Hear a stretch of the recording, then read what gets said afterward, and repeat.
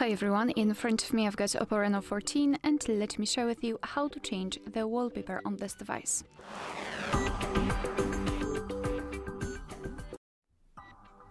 So let's begin with opening the settings, and here we have to scroll and find Wallpapers and Style.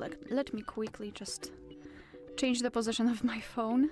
Alright, here we've got in the Wallpapers and Style, and all you have to do is to simply tap on this Wallpapers section. Here we've got some pre-installed options from which we can choose, so pre-installed wallpapers. So we've got also album, so we can enter our own gallery. Of course, give all the permissions it needs to find our own photo and set it as a wallpaper. Or if you've got the internet connection and if you're logged in into the account, you can go to more wallpapers, give all the permissions again, and here you can download some beautiful wallpapers and apply them. But I will pick something from the pre-installed options, so we will not just waste our time. So let me maybe quickly pick this one.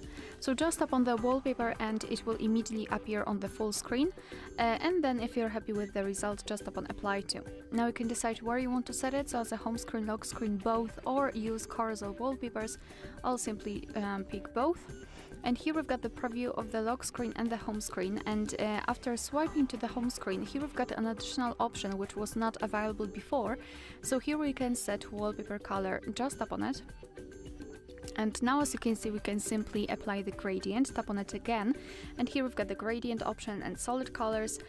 Here we can tap on the specific option. We can change the intensity of the specific color. We can make it vibrant or more pastel-like. It's up to you totally. I think I will match it to the lock screen because I would like to have this flower applied.